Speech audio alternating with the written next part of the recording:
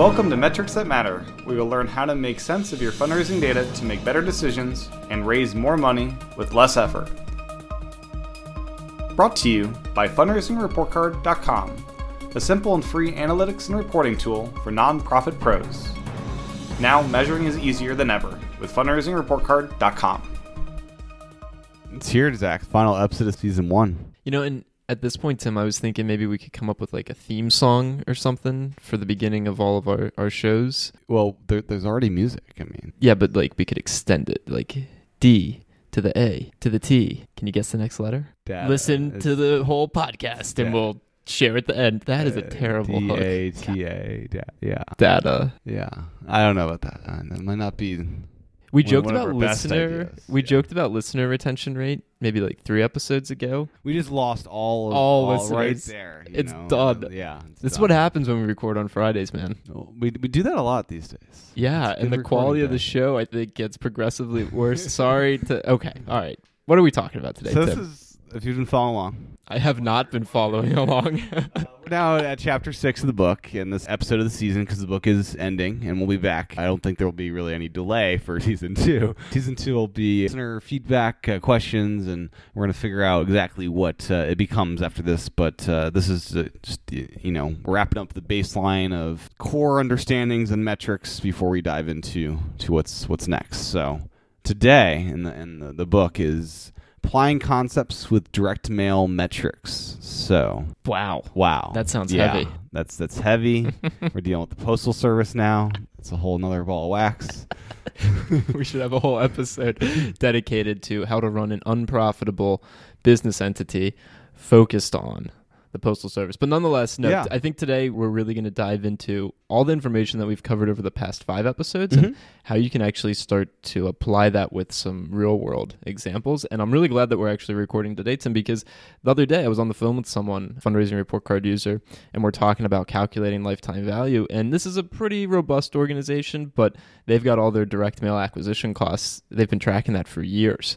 And they've got it all broken down by segments. And these are phone calls and screen shares. So it's like a virtual high five between me and this man. But it's awesome to know that they're going to be able to apply these concepts. And that's essentially what we're going to talk about today is, okay, all these concepts we've talked about, let's apply them to one of the most common forms of solicitation out there, direct mail. So the first thing, we'll be doing a bit of the recapping from prior episodes. Yep. First thing I just want to make sure people remember is the whole culture and infrastructure for data-driven metrics and why that's important and baby steps to change your culture. And I don't know if you want to dive into a little bit of that. The person I was talking to yesterday, that's a perfect example of an organization that has that culture in place. Now, from having talked with, his name's Terry, having talked with Terry, he would tell you that it's really only a few people that have this data-driven culture. But the fact that the organization has for years been keeping track of donor acquisition costs from their direct mail vendor. Now, in their case, they're using an outside vendor, so they required that they report back their acquisition costs. So that's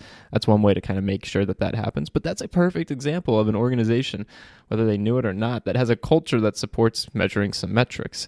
Now that Terry's working more closely with me, he's able to get some of the lifetime values and things like that. But you need some of that information, or at least you need to be keeping track of the input metrics to calculate that information, or else, we got to start at ground zero, which is building out the process to collect that type of data.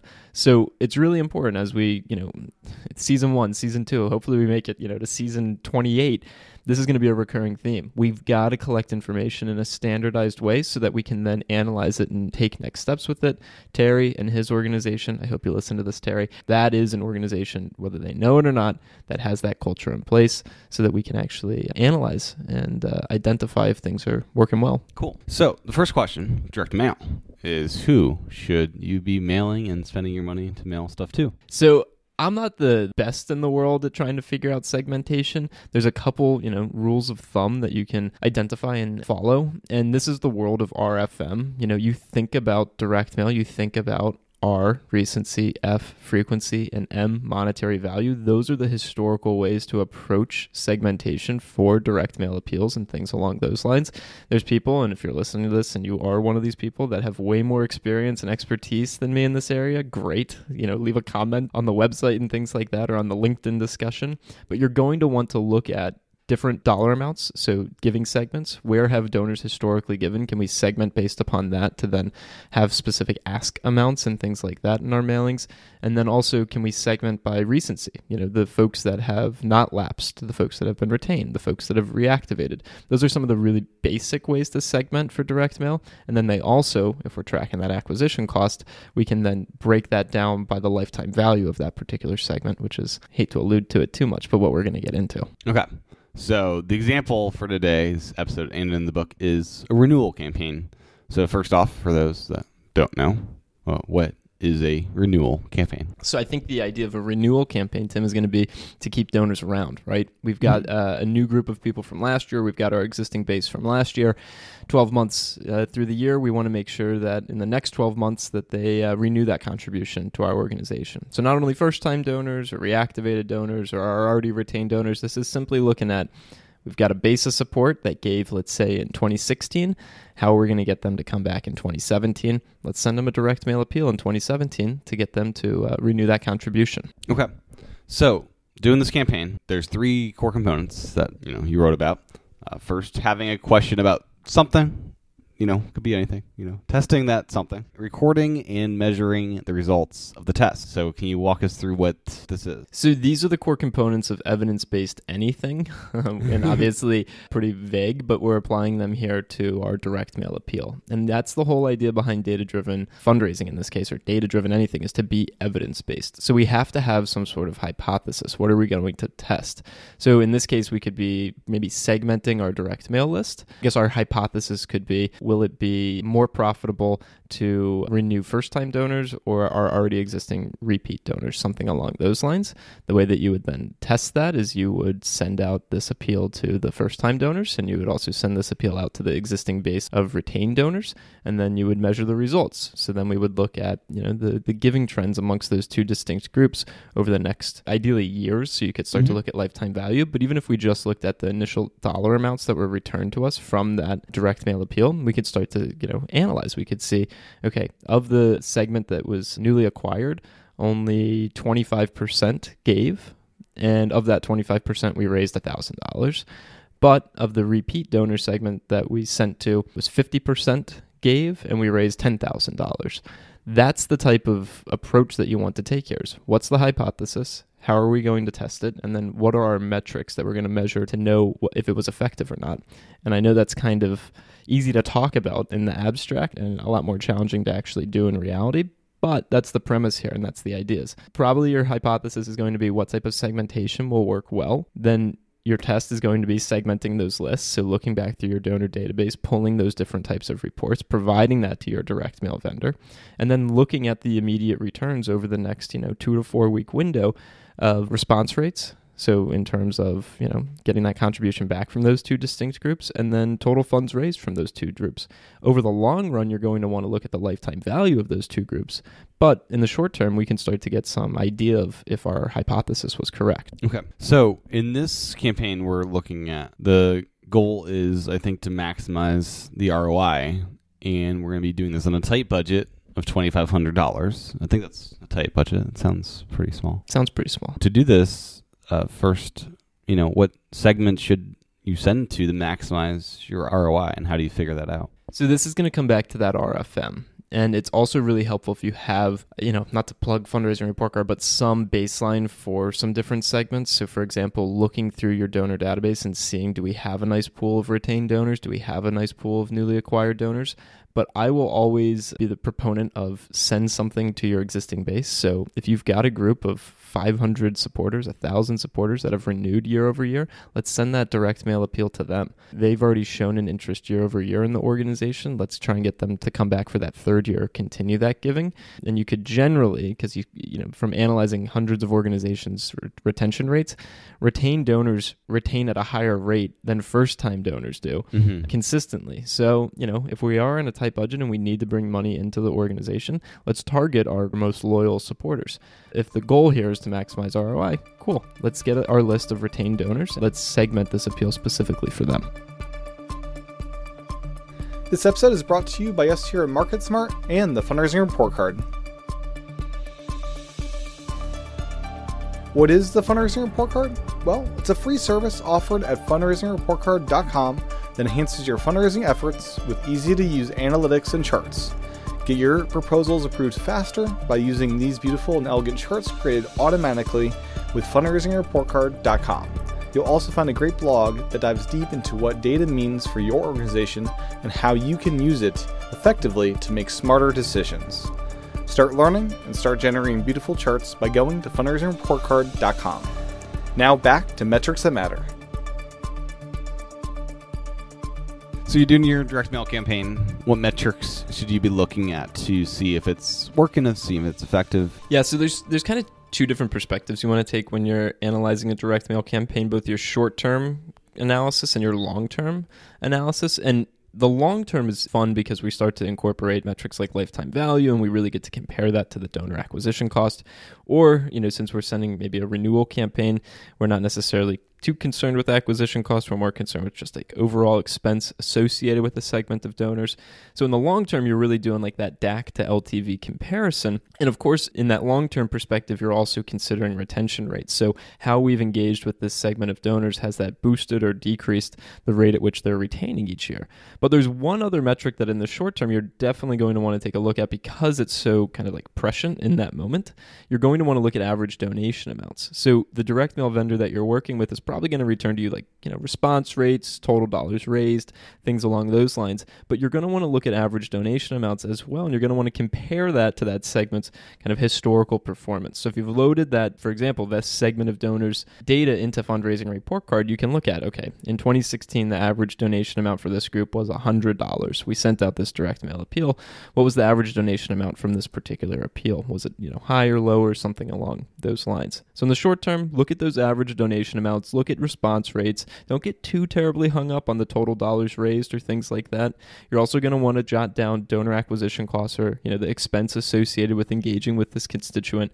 And then over the long term, you can really start to look at, did that have an impact on retention rates? Does that boost lifetime value? How does that look when I compare LTV to DAC? Stuff like that. Okay. Something that we kind of skipped over is, what metrics should you not be looking at? These vanity metrics that you may, think, oh, I didn't do great because look at that metric. Look at me. I'm awesome. Yeah. So the scary thing is there's a lot of vanity metrics out there, more than you'd be comfortable kind of identifying. So I'm not 100% sure which direction to take this. You really don't want to be focusing too terribly much on those total dollars raised. That's going to be an area where we could say we raised $150,000. Well, what if there's one big kind of anomaly in there? We also don't want to get too terribly hung up on the total number of new people that were acquired or anything along those lines. Direct mail vendors, in my experience, I've seen really like to tell you, this is how many people gave, and we tapped into this whole new pool of people. And you really end up with some numbers and some metrics that you can, for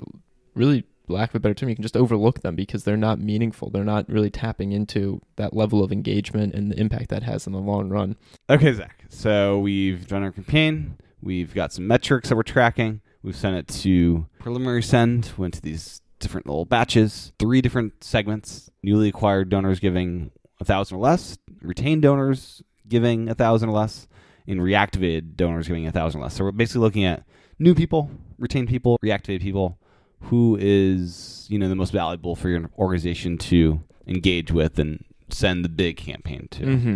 Mm-hmm. So how do we figure out which segment is actually worth following up? So we're going to think about those short-term metrics. So really we're going to focus in on that average donation amount. Now, again, we really want to be looking at this stuff from a long-term perspective, but since we do need to make a decision and we sent out 3 preliminary sends, we can look at those average donation amounts. Now, what's fun about my perspective, having worked with hundreds of organizations, is those retained donors generally give larger donation amounts than the other segments, the newly acquired folks and the reactivated folks. So anecdotally speaking here, you're probably going to identify that we want to really target our most loyal supporters, that retains segment of donors, but calculate the average donation amount from each. And I'll also mention, look at the response rates. Did we receive back from our preliminary send a significantly higher amount of response from one of the segments? Because then that could kind of trump even these average donation amounts. You're going to want to look at both of them so you can get a more clear sense, but those would be the 2 metrics I'd focus in on. Okay, so in this example, we've got the newly acquired people having 25 renewed donors from that. The retained donors having 50 renewed donors, and the last group, Reactivated, giving 75 of those were renewed donors. And this was sent to 250 people in each list. Another data point for this example is the newly acquired donors had a total donation of $1,500, while the retained donors had total donations of $2,500. And then the reactivated ones were as well $1,500 in total donation. So even with you just kind of mentioning all those numbers, the example that's laid out in the book is a good example of this, is that on the surface, okay, 25 donors and $1,500 from newly acquired.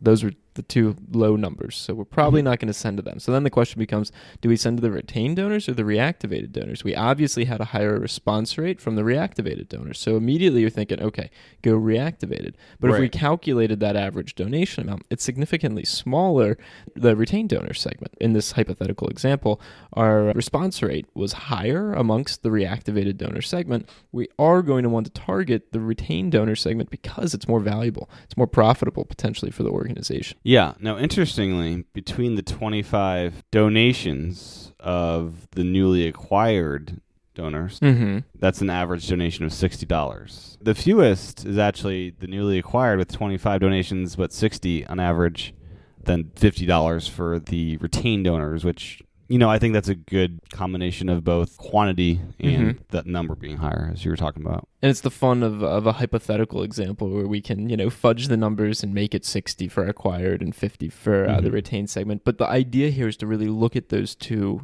what's our response rate, what's our average contribution, and then make an informed decision about where we're going to allocate the rest of our funds.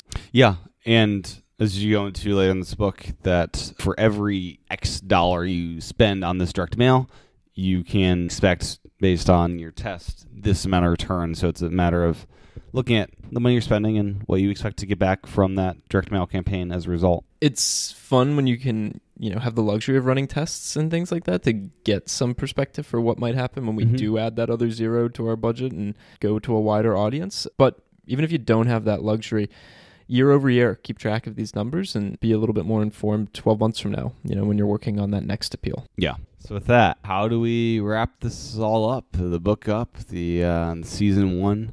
What key takeaways before we move on to season 2? Well, Tim, I thought you had prepared an end of season haiku. Wasn't that what we both... That is not something I'm equipped to do. Data.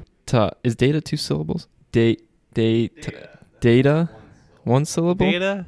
I don't know. It seems like one. We'll do one so I have more words for my haiku. Okay. Data is awesome. Oh, God, okay. Yeah.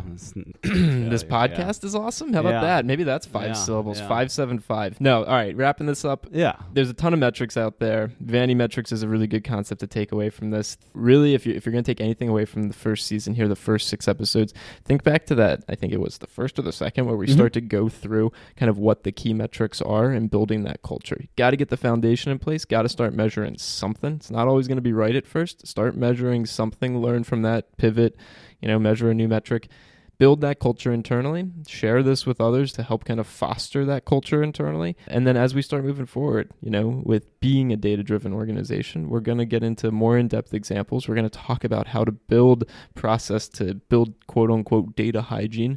We're going to think through and share examples of what that actually looks like. But for now, let's start somewhere, measure something, think back to the first and second episodes of this podcast, read the book, and you're off to a good start. It's good.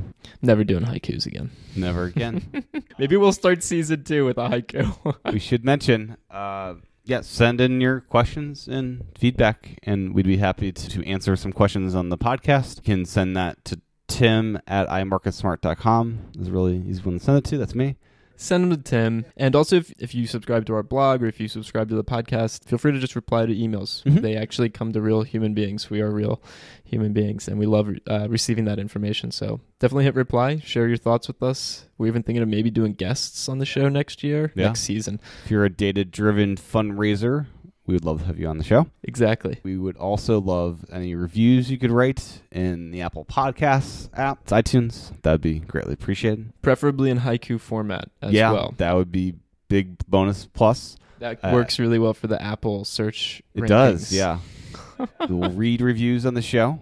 especially if they're haikus, So Maybe we could transition from metrics that matter to like free verse storytelling or something like that. I mean, that could be fun.